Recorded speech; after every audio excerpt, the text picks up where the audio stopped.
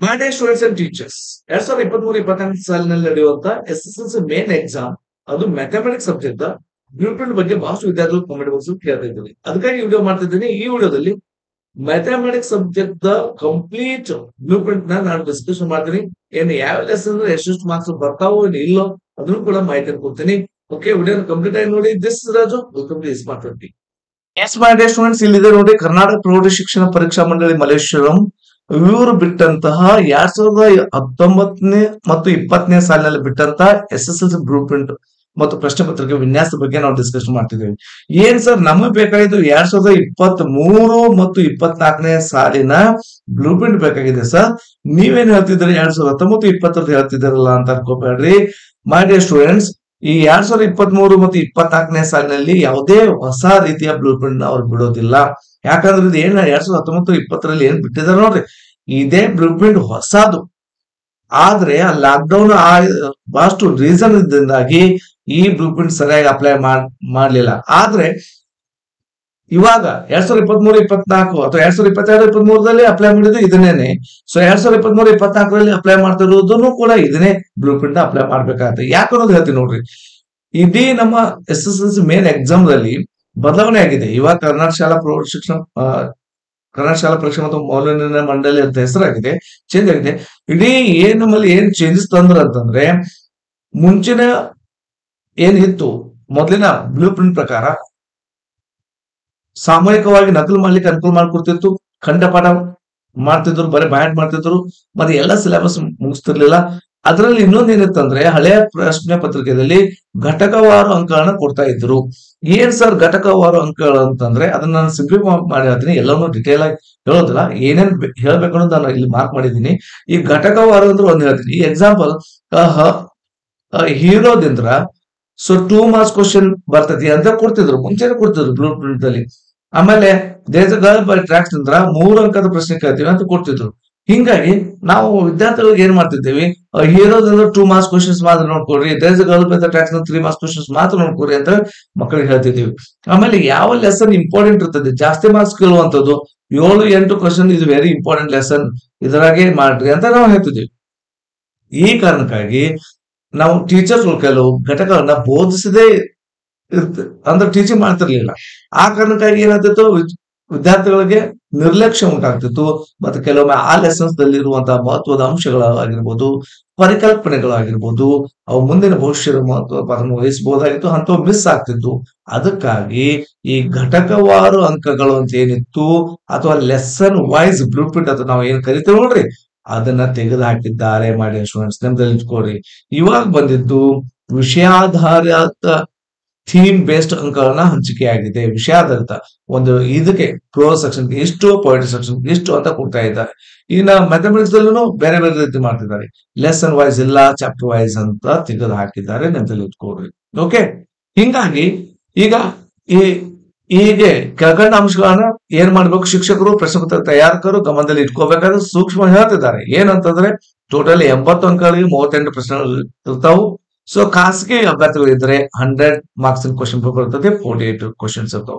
So ನಾವು ವಿದ್ಯಾರ್ಥಿಗಳಿಗೆ regular ಆಗಿ ಬರೆಯೋದು 80 ಮಾರ್ಕ್ಸ್ 38 ಕ್ವಶನ್ಸ್ ಇರ್ತಾವ. ಸರಿ, ಹಾಗಾದ್ರೆ ಮಾರ್ಗದರ್ಶನದಲ್ಲಿ ಇರುವಂತಹ ಅಂಶಗಳು ಏನೇನಂತಂದ್ರೆ ಇವಾಗೆಲ್ಲ ವಿಜ್ಞಾನ ಮತ್ತು ತಂತ್ರಜ್ಞಾನ ಬಳಕೆಯಲ್ಲಿ ನವೀನ ಕಲಿಕಾ ವಾತಾವರಣ ನಿರ್ಮಾಣವಾಗುತ್ತಿರುತ್ತದೆ. ಹಾಗಾಗಿ ಗಣಿತ ವಿಷಯದಲ್ಲಿ ವಿದ್ಯಾರ್ಥಿಗಳಿಗೆ ತಾರ್ಕಿಕ ಚಿಂತನೆ ಉಂಟಾಗಬೇಕು, ಸೃಜನಶೀಲತೆ, ಜ್ಞಾನ, ವಿಶ್ಲೇಷಣಾತ್ಮಕ ಮನೋಭಾವ ಇವುಗಳ ಮಟ್ಟವನ್ನು ವೃದ್ಧಿಸಲು ಪ್ರಸಕ್ತ ಸಮಯದ 2 ಅಂಕಗಳ ಪ್ರಶ್ನೆಯನ್ನು ಕಡಿಮೆಗೊಳಿಸಿ, ಮೊದಲು ಜಾಸ್ತಿ ಇದ್ದು 2 ಮಾರ್ಕ್ಸ್ ಕ್ವಶನ್ ಮ್ಯಾಥಮೆಟಿಕ್ಸ್ ಅಲ್ಲಿ, ಅದನ್ನ ಕಡಿಮೆ ಮಾಡಿ ಪರ್ಯಾಯವಾಗಿ 1 ಅಂಕದ ಪ್ರಶ್ನೆಗಳು ಹಾಗೂ 3 ಅಂಕದ ಮತ್ತು 5 ಅಂಕದ 1, 3, 5 ಅಂಕದ ಪ್ರಶ್ನೆಗಳನ್ನ ಈ ಪ್ರಶ್ನೆ ಸೇರಿಸಲಾಗಿದೆ. ಇದು ಚೇಂಜಸ್ ಮಾಡಿದ್ದಾರೆ. 2 ಅಂಕದ ಪ್ರಶ್ನೆ ತೆಗೆದು ಕಡಿಮೆ ಮಾಡಿದ್ದಾರೆ.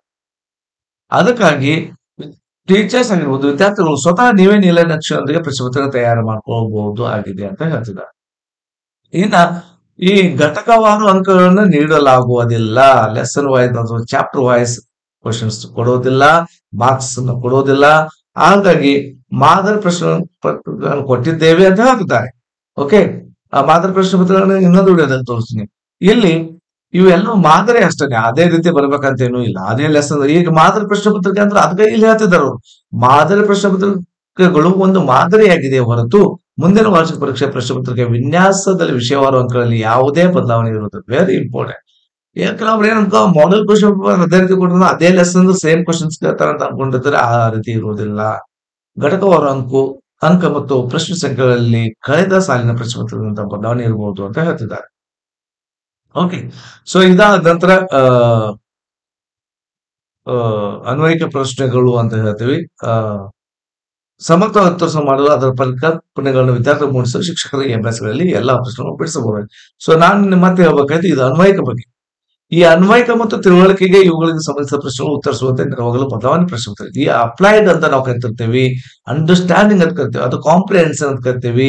ಸೊ ಅಂತ ಕ್ವಶನ್ಸ್ ಜಾಸ್ತಿ ಕೇಳ್ತಾ ಇದ್ದಾರೆ ಅಂತ ಹೇಳ್ತಿದ್ದಾರೆ. ಈಗ ಪಠ್ಯ ಪುಸ್ತಕದಲ್ಲಿನ A1 ಗಣಿತದಲ್ಲಿನ ಸಾಧನೆಗಳು, A2 ಗಣಿತ ಮಾದರಿಗಳು, ಘಟಕಗಳಲ್ಲಿರುವ ಪರಿಕಲ್ಪನೆಗಳು ವಿದ್ಯಾರ್ಥಿಗಳು ಮೂಡಿಸುವಂತೆ ಮಾಡಲು ಆಂತರಿಕ ಮೌಲ್ಯಮಾಪನದಲ್ಲಿ ಅವಶ್ಯವನ್ನು ಆಡ್ ಮಾಡ್ರಿ, ಚಟುವಟಿಕೆಯನ್ನು ಕೊಡ್ರಿ ಅಂತ ಹೇಳ್ತಿದ್ದಾರೆ. ಇನ್ನು ನೂತನ ವಿನ್ಯಾಸ ಪ್ರಶ್ನೆ ಪತ್ರಿಕೆಯಲ್ಲಿ 4 ಮತ್ತು 5 ಅಂಕಕ್ಕೆ ಒಂದು ಪ್ರಮೇಯ ಹಾಗೂ 3 ಅಂಕದ ಒಂದು ಪ್ರಮೇಯವನ್ನು ಕೆಳಗೆ ಸೂಚಿಸುವ ವಿಷಯಗಳಿಂದ ಕೇಳಲಾಗುವುದು. ಇದು ಒಂದು ಫಿಕ್ಸ್ ಅಂತ ಹೇಳ್ತಿದ್ದಾರೆ. 5 ಅಂಕಕ್ಕೆ ಪ್ರಮೇಯ ಹೊರತುಪಡಿಸಿದರೆ ವಿಷಯಾಧಾರಿತ ಥೀಮ್ ಬೇಸ್ಡ್ ಯಾವುದೇ ಘಟಕದಿಂದ ಪ್ರಶ್ನೆಯನ್ನು ಕೇಳಲಾಗುವುದು. ಸೊ ಇದು ಒಂದೇ ಒಂದು ಹೇಳ್ತಿದ್ದಾರೆ. ಇದು 5 ಅಂಕ ಪ್ರಮೇಯವನ್ನು ಹೊರತುಪಡಿಸಿ ಪ್ರಮೇಯ ಗ್ಯಾರಂಟಿ ಕೇಳ್ತೇವೆ 5 ಅಂಕಕ್ಕೆ ಅಂತ ಹೇಳ್ತಿದ್ದಾರೆ. 4 ಅಥವಾ 5 ಅಂಕಕ್ಕೆ ಒಂದು ಪ್ರಮೇಯ ಹಾಗೂ 3 ಅಂಕದ ಒಂದು ಪ್ರಮೇಯವನ್ನ ಕೆಳಗೆ ಸೂಚನೆ ಕೇಳ್ತಾರಂತ. 5 ಅಂಕಕ್ಕೆ ಕಂಪಲ್ಸರಿ. ಇದನ್ನ ಬಿಟ್ರೆ ಮತ್ತೆ ಯಾವುದನ್ನು ನಾವು ಫಿಕ್ಸ್ಡ್ ಅಂತ ಹೇಳ್ತಾ ಇಲ್ಲ ಅಂತ ಹೇಳ್ತಿದ್ದಾರೆ. ಹಾಗಾದ್ರೆ ಥೇಲ್ಸ್ ನ ಪ್ರಮೇಯ ನೋಡ್ಕೋಬೇಕು. ಕೋನ ನಿರ್ಧಾರಕ ಗುಣ ಪ್ರಮೇಯ, ಸಮರೂಪ ತ್ರಿಭುಜಗಳ ವಿಸ್ತೀರ್ಣಗಳ ಮೇಲಿನ ಪ್ರಮೇಯ, ಪೈಥಾಗೋರಸ್ ವಿಲೋಮ ಪ್ರಮೇಯ ಮತ್ತು ವೃತ್ತಗಳ ಮೇಲಿನ ಪ್ರಮೇಯಗಳನ್ನ ಸ್ಟಡಿ ಮಾಡಬೇಕು. ಸೊ ಇವನ್ನ ಬರೆದಿಟ್ಕೊಂಡು ಮಾಡಿ ಸ್ಟೂಡೆಂಟ್ಸ್. ನಾನು ಹೇಳ್ತಾ ಹೋದಂತೆ ನೀವು ಪಾಸ್ ಮಾಡಿ ಬರೆದಿಟ್ಕೋತವ್ರಿ. ಇಲ್ಲಾಂದ್ರೆ ಒಂದ್ಸಲ ನೋಡ್ರಿ, ಅದಾದ ನಂತರ ಒಂದ್ಸಲ ನೋಟ್ ಮಾಡ್ಕೊಡ್ರಿ. ಓಕೆ, ಇನ್ನು ಕೌಶಲ್ಯಕ್ಕೆ ಸ್ಕಿಲ್ಸ್ಗೆ ಸಂಬಂಧಿಸಿದಂತೆ ಈ ಕೆಳಗಿನ ಸೂಚನೆಗಳನ್ನು ಕೊಟ್ಟಿದ್ದಾರೆ. 2 ಚರಾಕ್ಷರಗಳಿರುವ ರೇಖಾತ್ಮಕ ಸಮೀಕರಣ ಜೋಡಿಗಳನ್ನು ನಕ್ಷೆಯ ಮೂಲಕ ಬಿಡಿಸುವುದು, ಓಜಿವ್ ನಕ್ಷೆಯ ರಚನೆ, ಸಮರೂಪ ತ್ರಿಭುಜಗಳ ರಚನೆ, ಸೊ ದತ್ತ ರೇಖೆಯ ದತ್ತ ಅನುಪಾತದಲ್ಲಿ ವಿಭಾಗಿಸುವುದು ಮತ್ತು ವೃತ್ತಗಳಿಗೆ ಸಂಬಂಧಿಸಿದ ರಚನೆಗಳನ್ನು ಕೇಳಲಾಗುವುದು ಅಂತ ಹೇಳ್ತಿದ್ದಾರೆ. ಸೊ ಕ್ಲಿಯರ್ ಕಟ್ ಹೇಳ್ತಿದ್ದಾರೆ. ಸ್ವಲ್ಪ ಇವಕ್ಕೆ ಇಂಪಾರ್ಟೆನ್ಸ್ ಕೊಡ್ರಿ. ಇನ್ನು ಪ್ರಶ್ನೆ ಪತ್ರಿಕೆಯಲ್ಲಿ 20 ಅಂಕಗಳ ಆಂತರಿಕ ಆಯ್ಕೆ ಪ್ರಶ್ನೆಗಳು, ವಿಷಯಾಧಾರಿತ ಆಂತರಿಕ ಅದು ಏನು 4 ಅಂಕದ ಒಂದು ಪ್ರಶ್ನೆ, 3 ಅಂಕದ 4 ಪ್ರಶ್ನೆಗಳು, 2 ಅಂಕದ 2 ಪ್ರಶ್ನೆಗಳನ್ನ ಕೊಡಬಹುದಾಗಿದೆ, ನೀಡಬಹುದಾಗಿದೆ ಅಂತ ಹೇಳ್ತಿದ್ದಾರೆ. ಅದು ಇಂಟರ್ನಲ್ಗೆ.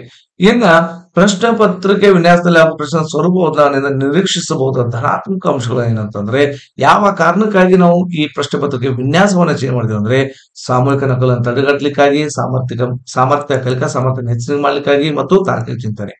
ಇದ್ರ ಜೊತೆಗೆ ಎಲ್ಲಾ ಪರಿಕಲ್ಪನೆಗಳನ್ನ ಟೀಚರ್ಸ್ ಪಟ್ಟಿ ಮಾಡ್ಕೊಂಡು ಹೋಗಿ ಹೇಳ್ಬೇಕಾಗತ್ತ. ಆಮೇಲೆ ವಿಶ್ಲೇಷಣಾತ್ಮಕ ಕೌಶಲ್ಯವನ್ನು ಹೆಚ್ಚಿಗೆ ಮಾಡ್ಕೋಬೇಕಂತೇಳಿ ಟೀಚರ್ಸ್ ಬೋಧನಾ ಕೌಶಲ್ಯ ಹೆಚ್ಚಿಗಾಗತ್ತೆ. ಆಮೇಲೆ ಎಲ್ಲ ಘಟಕಗಳು ಎಲ್ಲ ಪರಿಕಲ್ಪನೆಗಳು ಶಿಕ್ಷಕರು ಬೋಧಿಸೋದ್ರಿಂದ ಮಕ್ಕಳಿಗೆ ಆ ವಿಚಾರ ತಿಳಿಯುತ್ತೆ ಅಂತ ಹೇಳ್ತಿದ್ದಾರೆ. They are given in the English same as it is they are given in English. So ಯಾವ ಕಾರಣಕ್ಕಾಗಿ ನಾವು ಇದು ಕೊಟ್ಟಿದ್ದೇವೆ, ಗೈಡಿಂಗ್ ಫ್ಯಾಕ್ಟರ್ಸ್ ಬಗ್ಗೆ ಕೊಟ್ಟಿದ್ದಾರೆ. Okay, so they are given fixed ಪ್ರಮೇಯ. Okay, theorems. So Thales theorem, okay, A ಸಿಮಿಲರ್ಸ್ ಇವು ಕೊಟ್ಟಿದ್ದಾರೆ 1 2 3 4 ಪೈಥಾಗೋರಸ್ ಥೇರಮ್. ಸೊ ಇದನ್ನ ನೋಡ್ಕೊ, they have given same as it is in English. ಅದನ್ನೇ ಇಂಗ್ಲಿಷ್ ದಲ್ಲಿ ಕೊಟ್ಟಿದ್ದಾರೆ, ನೋಡ್ಬೋದು. ಓಕೆ, ಸೊ ದೆನ್ ಇದು ಇಂಪಾರ್ಟೆಂಟ್ ಬಂದ್ ನೋಡಿ. ಶಾಲಾ ಅಭ್ಯರ್ಥಿಗಳ ಪ್ರಶ್ನೆ ಪತ್ರಿಕೆ ವಿನ್ಯಾಸ ಯಾವ ರೀತಿ ಇರುತ್ತೆ, ಆಯಾಮ ಡೈಮೆನ್ಷನ್ 1 ಅಂದ್ರೆ ವಿಷಯಾಧಾರಿತ ಅಂಕಗಳ ವಿಂಗಡಣೆ. ವಿಷಯಾಧಾರಿತ ಅಂದ್ರೆ ಇಲ್ಲಿದೆ ನೋಡ್ರಿ. ಯಾವ ವಿಷಯ ಅಂದ್ರೆ ಸಂಖ್ಯಾ ಪದ್ಧತಿ, ಲೆಸನ್ ವೈಸ್ ಅಲ್ಲ, ಘಟಕವಾರು ಅಲ್ಲ. ಮಾಡಿ ಸ್ಟೂಡೆಂಟ್ಸ್ ನಮ್ದಲ್ಲಿ ಏನ್ ಸರ್, ಮತ್ತ ಸಂಖ್ಯಾ ಪದ್ಧತಿ ಅನ್ನೋದು ಒಂದು ವಿಷಯ, ಅದ್ರ ಬಗ್ಗೆ ಒಂದು ಚಾಪ್ಟರ್ಸ್ ಒಳಗಡೆ ಬರ್ತಾವಲ್ಲ. ಸೊ ಅದಕ್ಕಾಗಿ ಹೇಳ್ತಿದ್ದಾರೆ. ಈ ಸಂಖ್ಯಾ ಪದ್ಧತಿಗೆ ಸಂಬಂಧಪಟ್ಟಂತೆ ವಾಸ್ತವ ಸಂಖ್ಯೆ ರಿಯಲ್ ನಂಬರ್ ಅಂತ ಇರ್ತದೆ. 4 ಅಂಕದ ಪ್ರಶ್ನೆಗಳು ಬರ್ತಾವೆ.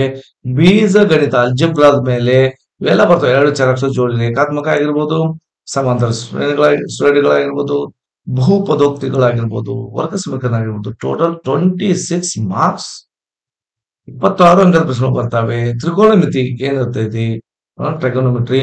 ಸೊ ಇದರಿಂದ ತ್ರಿಕೋನಮಿತಿಯ ಪ್ರಸ್ತಾವನೆ ಆಗಿರ್ಬೋದು, ತ್ರಿಕೋನಮಿತಿಯ ಮೇಲೆ ಅನ್ವಯಗಳಾಗಿರ್ಬೋದು. 9 ಅಂಕದ ಪ್ರಶ್ನೆ ಕೇಳ್ತಾರೆ. ನಿರ್ದೇಶಾಂಕ ರೇಖಾಗಣಿತ ಬಗ್ಗೆ ಅದರಲ್ಲಿ 5 ಅಂಕದ ಪ್ರಶ್ನೆ ಕೇಳ್ತಾರೆ.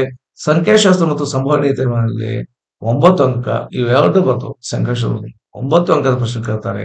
ರೇಖಾ ಗಣಿತ, ಸೊ ಅದರ ಮೇಲೆ 17 ಅಂಕದ ಪ್ರಶ್ನೆ ಕೇಳ್ತಾರೆ. ಓಕೆ, ಟ್ರಯಾಂಗಲ್ಸ್ ಆಗಿರ್ಬೋದು, ಸರ್ಕಲ್ಸ್ ಆಗಿರ್ಬೋದು, ಕನ್ಸ್ಟ್ರಕ್ಷನ್ಸ್ ರಚನೆಗಳಾಗಿರ್ಬೋದು ಇಷ್ಟು ಅಂಕದ ಪ್ರಶ್ನೆ ಕೇಳ್ತಾರೆ. ಇನ್ನು ಕ್ಷೇತ್ರ ಗಣಿತದಲ್ಲಿ ಈ ಮೇಲ್ಮೈ ವಿಸ್ತೀರ್ಣ ಹಾಗೂ ಘನಫಲದಲ್ಲಿ ವೃತ್ತಗಳಿಗೆ ಸಂಬಂಧಿಸಿದ ವಿಸ್ತೀರ್ಣಗಳಾಗಿರ್ಬೋದು, ಮೇಲ್ಮೈ ವಿಸ್ತೀರ್ಣ ಹಾಗೂ ಘನಫಲ ಆಗಿರ್ಬೋದು 10 ಅಂಕದ ಪ್ರಶ್ನೆ ಕೇಳ್ತಾರೆ. ಸೊ ಇಷ್ಟು ಟೋಟಲ್ ಅಂಕದ ಪ್ರಶ್ನೆ ಕೇಳ್ತಾರೆ ಅಂತ ಹೇಳ್ತಿದ್ದಾರೆ. ಓಕೆ, ನೋಡಿ ಅದನ್ನ ಸ್ಟಡಿ ಮಾಡ್ಬೇಕಾಗ್ತದೆ. ಆದ್ರೆ ಯಾವ ಲೆಸನ್ ಎಷ್ಟೆಷ್ಟು ಅಂತ ಹೇಳೋದಿಲ್ಲ, ಎಲ್ಲಾನು ಸ್ಟಡಿ ಮಾಡ್ಲೇಬೇಕಾಗುತ್ತೆ. ಅಂಡ್ ನೆಕ್ಸ್ಟ್ IM2 ದಲ್ಲಿ ಜ್ಞಾನ ಧಾರಣ ಆಧಾರಿತ ಅಂಕಗಳ ವಿಂಗಡಣೆ, ವೇಟೇಜ್ ಟು ಕಾಗ್ನೇಟಿವ್ ಲೆವೆಲ್ ಅಂತ ಕರೀತಾರೆ. ಇದನ್ನ ಯಾರು ಚೆನ್ನಾಗಿ ಅರ್ಥ ಮಾಡ್ಕೊತೀರಿ, ಇದು ವಿದ್ಯಾರ್ಥಿಗಳು ಸ್ವಲ್ಪ ಟಫ್ ಆಗ್ತಾರೆ, ಟೀಚರ್ಸ್ ಕೂಡ ಟಫ್ ಆಗ್ತಾರೆ. ಸೊ ಇಂಥ ಕ್ವಶನ್ಸ್ ಕೆಲವೊಬ್ರು ಹೇಳ್ತಾರೆ, ಇದನ್ನ ಚೆನ್ನಾಗಿ ಅರ್ಥ ಮಾಡ್ಕೊಂಡ್ರೆ ಸಾಕು, ಡೆಫಿನೆಟ್ಲಿ ಇದೇ ರೀತಿ ಕ್ವಶನ್ ಕೇಳ್ಬೇಕಂತ ಟೀಚರ್ಸ್ ಹೇಳ್ಕೊಳ್ಳಿ. ಓಕೆ, ಈ ರಿಮೆಂಬರಿಂಗ್ ಸ್ಮರಣೆ ಮೇಲೆ 10% ಅಂದ್ರೆ 80ಕ್ಕೆ 8 ಅಂಕದ ಪ್ರಶ್ನೆ ಕೇಳ್ತಾರೆ ರಿಮೆಂಬರಿಂಗ್. ಇದಕ್ಕೊಂದು ಸಿಂಪಲ್ ಆಗಿ ಹೇಳ್ತೀನಿ ನೋಡಿ ಮಾಡಿ ಸ್ಟೂಡೆಂಟ್ಸ್. ಯಾರಾದ್ರೂ ಫಸ್ಟ್ ವಿಡಿಯೋ ನೋಡಿದ್ರೆ ಇಂಗ್ಲಿಷ್ ಬ್ಲೂಪ್ರಿಂಟ್ ಅದನ್ನು ಕೂಡ ನೋಡಿ, ಅದರಲ್ಲಿ ಕೂಡ ತಿಳಿಸ್ತಿದ್ದೀನಿ. ನೆನಪಲ್ಲಿ ಇಟ್ಕೋದು, ಈ ಹಿಸ್ಟ್ರಿ ಆಗಿರ್ಬೋದು, ಇಂಥ ಬಂದದ್ದು ಯಾವಾಗ ಯುದ್ಧ ಆಯ್ತು ಅಂತ ಬರೋದು ನೆನಪಲ್ಲಿ ಇಟ್ಕೊಳ್ಳುವಂತ ಕ್ವಶನ್ಸ್ ಗಳಿಗೆ ಸ್ಮರಣೆ ಅಂತ ಹೇಳ್ತಾರ. ಅರ್ಥ ಮಾಡ್ಕೊಳ್ಳೋದಕ್ಕಾಗಿ ಅಂಡರ್ಸ್ಟ್ಯಾಂಡಿಂಗ್ ಅಂತ ಹೇಳ್ತಾರೆ.